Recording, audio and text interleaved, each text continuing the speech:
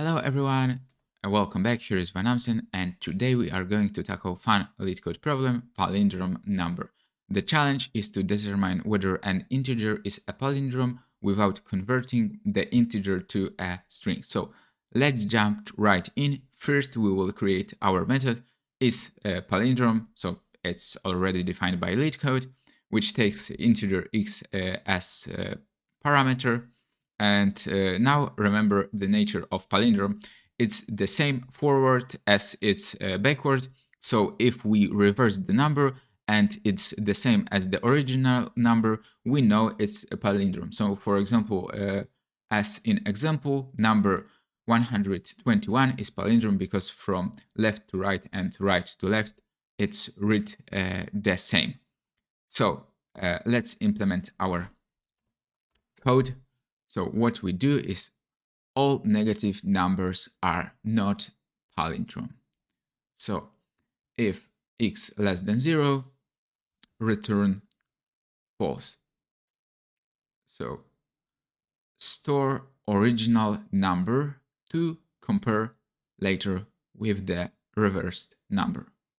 So int original x and initialize reversed as 0. This will hold the reversed number. So int reversed as 0 and loop until x become 0. So while x not 0, obtain the remainder of x when divided by 10 last digit of x. So int reminder modulo 10 and multiply reversed by 10 and add reminder to reverse x. So reversed is reversed times 10 plus reminder.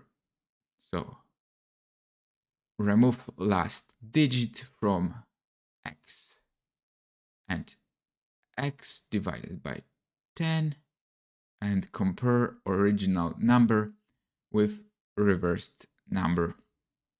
So return original equals reversed. And let's see if it's working for given test cases. So hopefully it does. Yeah, it's working. So what we did is we reversed the number and it's the same as the original number, and we know then it's palindrome. However, there is a special case that we need to consider on the beginning of our implementation. So negative numbers are not palindrome because they have a minus sign at the beginning. So let's return false just to avoid this boundary case. And now letting to a main part of our solution. So we first need to reverse the number and compare it with the original number. And to do this, we use while loop, and we reverse it with the idea to keep taking the last digit of x and adding it to our reversed number, and then removing the last digit from the x that we have. So it's decreasing from the one side, and we reconstruct the number in reversed fashion by making it like times 10. It's moving the number to the left, and also we adding the reminder. So to put the reminder as the digit on the right side. Exactly. So now let's see if it's working for unseen test cases. So one prepared by LeetCode. Yeah, so it's working, and this implementation beats 85% in runtime and also 94 with respect to memory. So it's quite efficient. So yeah.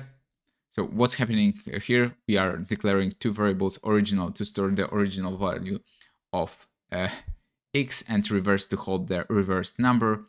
We then enter a while loop that continues until x is 0. And inside the loop, we first get the last digit of x by using the modulo operator. We then add this digit to our reversed number, effectively shifting all previous digits up one place. Then we remove the last digit from x by dividing it by 10. And once the loop is done, we simply return whether the original number is equal to reversed one. So we know that if original is equal to reverse, it's true, otherwise it's false, and it's simple yet efficient solution. And there you have it, a clean, efficient solution for checking if the number is palindrome in C#. I hope this was helpful, and please like, subscribe, and leave a comment if you have any question. And as usual, keep practicing and happy coding. See you next time.